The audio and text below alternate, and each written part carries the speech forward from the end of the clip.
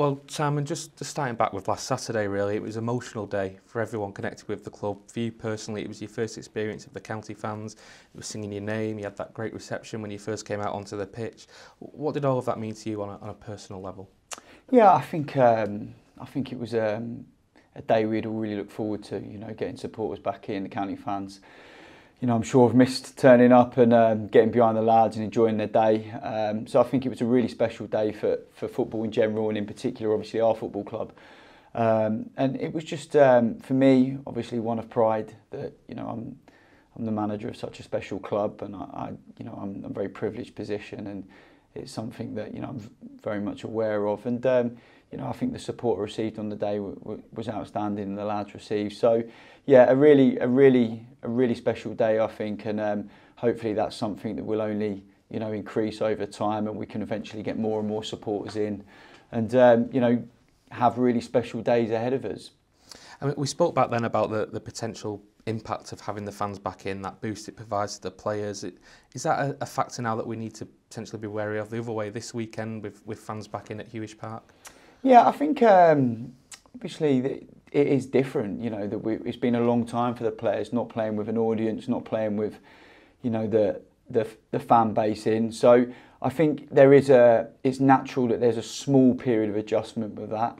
And obviously for us, it's been a long time as a group of professionals. We've gone and, you know, had more of a hostile environment in an away stadium. So I think we have obviously got to be aware of that. But look, I think, you know, we've got an experienced dressing room, experienced set of players, and really it's something I think we'll deal with quite naturally. Just looking at Yeovil, 15th in the National League table, they've not got much to play for in terms of the final league position. What sort of tests are you expecting from them this weekend?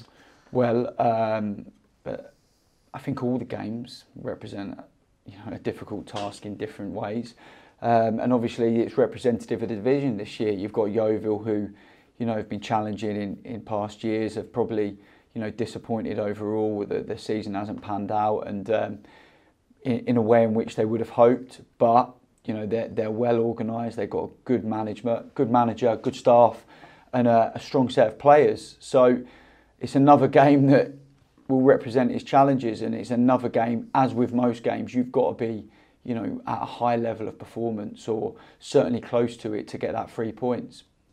Just in terms of injuries, you obviously had two pretty big players up front missing last time out with Harry Cardwell and Paddy Madden. What's the latest on them in terms of their progression? Yeah, obviously it's been unfortunate the last few weeks that we have had players missing who you know, have been quite influential in the run and in the build up to the end of the season. So, you know, hopefully their progress is enough that we can start to see, you know, Harry back involved, and with Paddy, it's obviously an ongoing assessment that's taking place. So, you know, still one or two areas of boxes to tick in terms of, you know, fully being passed and being available with bodies at the minute. So, you know, that's something we're assessing daily, and hopefully, you know, moving into the weekend, we can welcome, you know, some back. In terms of your team selection and potentially taking risks on certain players, do you start at all to think ahead to the playoffs, have one eye on that, or is the focus fully on this game this weekend? Well, I think you know, there's a balance to be struck there this time of the year, that, you know, earlier in the year you talk about, you know, one game at a time, and certainly I think that's important. But when you do enter a period of the season, the end of the season, and you've potentially got playoff games at stake, of course that has to come into your thinking. What we've done fantastically well to secure a playoff spot. You know, there's still some big sides in the division who have, you know, really thrown something at it this year, that, you know, are going into the last round of the games having not secured that final playoff place. So, you know, we can be pleased that we have secured that, and we've got a job to do now. The next bit is obviously trying to, you know, secure third place. But, you know, in terms of them decisions that you're talking about with players that, you know, you could expose to injury, we're at the time of the year where, you know, the consequences are a little bit more terminal. And if you lose someone for 2 or 3 weeks, you are losing someone for, you know, what would be really, really important games. So it is in your thinking in a different way to what it would be earlier in the season. And but that's only natural. So I think what we have to do is we have to stay collective. You know, we're a good team, you know, and if players are unfortunately going to be missing out, you know, we have full faith in what's coming in. And as a group of staff, we've got expertise, we've got a great environment. So what we can be assured in that when we are making these decisions, we're making it in a very professional way, and being as objective as we can, and also taking, most importantly, the players' needs into it. So them decisions are not straightforward, but they're ones that have got to be made. You're on a pretty incredible run of form away from home as well at the minute. 5 wins and a draw from the last 6 games. What do you put that strong record on the road down to? I think we've been consistent. I think that's important. I think what all good sides are striving for is a high level of consistency in the different disciplines that you want, whether it be set pieces, defensive organisation, attacking structure, mentality. And I think what we have done generally, we've had a good level of consistency, and we want to have brilliant habits as a team and a group. And that's what we're working towards. And I think them things that we're working towards day in, day out on the training pitch, and importantly off the training pitch as well, they contribute to them runs. And then what we've got to do is then take care of the fine details and the margins and the things that turn 1 point into 3 points. And some of that is just a little bit of luck some weeks, and some of that is maybe maintaining that focus and getting the job done. So. But I think that the run is a good one. But of course, we're not blinded by the reality.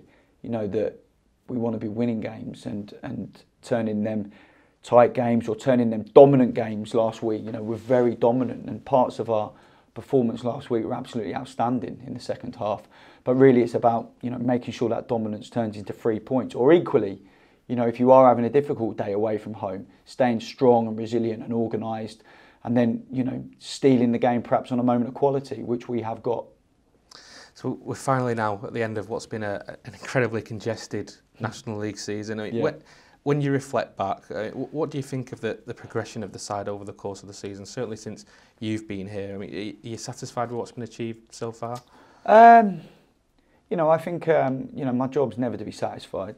I think I've always got to be looking at how we stretch, how we grow, how we get better. What our ambition is. So, what I am pleased with, I'm pleased with the commitment of the group. I think as a coach, myself, manager, you have to accept that people are going to make mistakes. You have to accept people are going to have bad days. But them non-negotiables about working as hard as you can, putting the team first, and also assessing your individual needs. And I think the environment we've got, and that togetherness, I'm satisfied with that. In terms of the levels of performance and what we want to do, I'm always going to be someone that wants a little bit more and challenges the players to find a little bit more. But yeah, I think overall, in terms of how we're working, and it's certainly what we're trying to achieve, I think, I can be pleased with the players' work and the contribution, and I think we're growing, and I think we're getting better. And hopefully that continues and contributes towards what is hopefully a successful season come the end. Simon, thank you for your time. Pleasure.